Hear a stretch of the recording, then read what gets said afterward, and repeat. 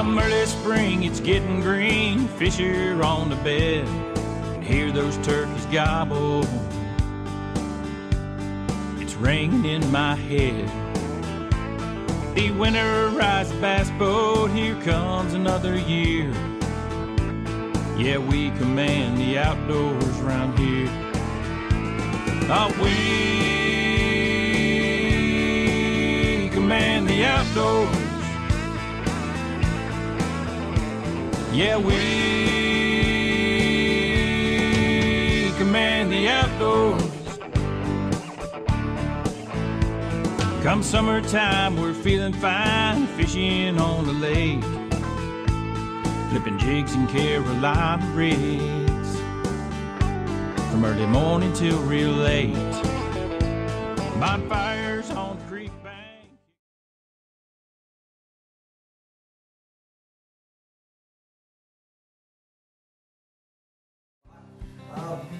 We have our sign-up thing there.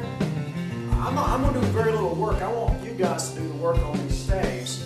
And the way we've been doing this, everybody whose hand touches the stave, once we get through with them, we'll put their names in their drawer and they get the bows. That's what it is. I was thinking Steve, and again, Steve may have forgot. I forgot to call him. He knows about it. He said he'd be here, so he might be here yet. He might be at 6. He may think it's at 6 o'clock. So Steve laid one of these bows out. We're going to work on the bow that I laid out. So, who wants to work first? Let's actually make our lines a little darker here. So that's what we've been doing. We hope.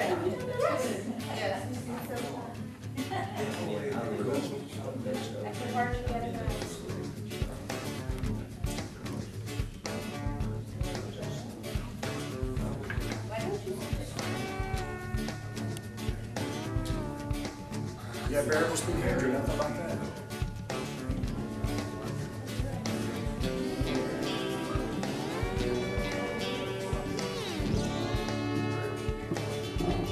And how about here?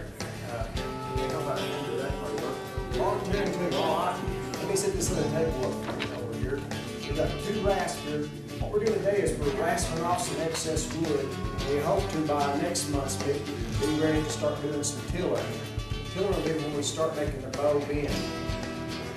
We could cheat, and I do it at home, I do now. We could cheat and make a bandsaw, but you'll appreciate this a whole lot more if you do it all by hand. The first bows I made, I've done all by hand, and you really appreciate it a whole lot more. So, all right.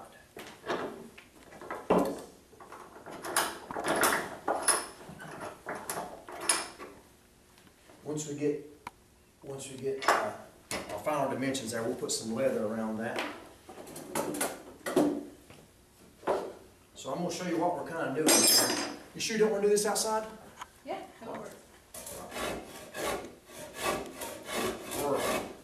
You don't want to bring this straight like this. You don't want kind of at a 45-degree angle, and as you can just pull it straight down through there. I kind of like to kind of do both. Kind of come this way at the same time. It's kind of like a cheese grater. So we're going to take some excess wood off. Got anybody's name on that's going to help here on the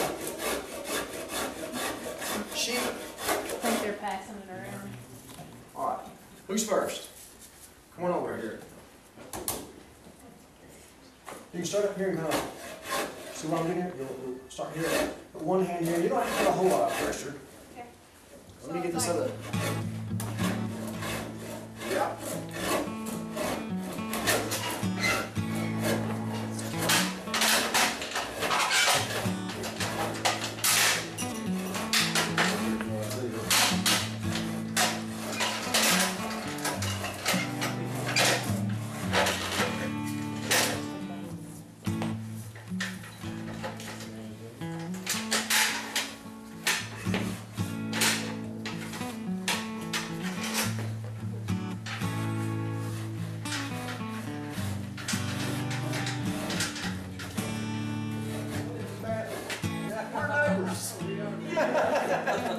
Alright, so, Alley suburb, Florida.